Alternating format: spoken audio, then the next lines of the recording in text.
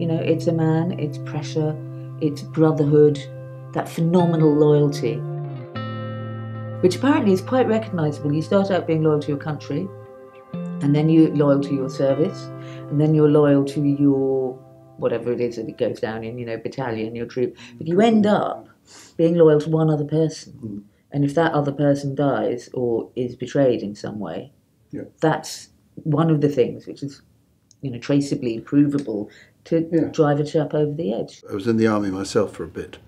Never did war fighting, thank goodness. But for the short time I was in there, what I did was to make friends with a fairly disparate group of people to start with. We didn't have much in common at all, other than the fact we put on this uniform. And we went out on exercises, and they put us under enormous pressure to make us grow, I suppose, into soldiers. But what that did was to make us rely hugely on each other. So I saw the beginnings of it, and the beginnings of the comradeship, which does build up. And when you then put that into live action, which thank God I never did, you can see how powerful that would be.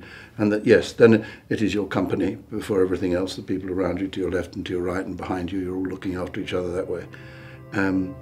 There might be something about the cap badge of the regiment, but that's as far as the thing goes. The rest of it, what the politicians are saying or whatever matters, not one bit.